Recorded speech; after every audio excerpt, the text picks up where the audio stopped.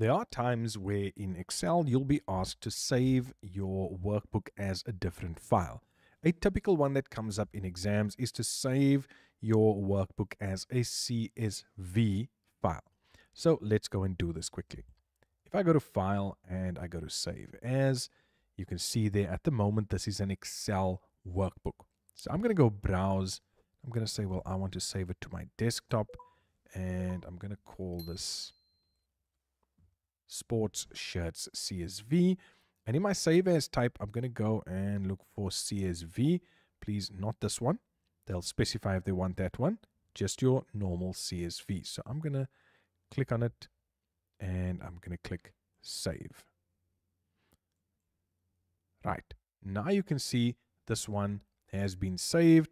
There's the name Sports Shirts CSV. And when I go File, Save As again, you can see I'm in this particular file and it has the extension .csv, which means I've saved that correctly. Now, if I want to save this again as a normal Excel workbook, I can do so. And I'm just going to call it normal. Click Save, and there we go. Now, it's once again an Excel workbook. But just remember, I've saved it as a different type and as a different name. So just be careful of that when you are saving.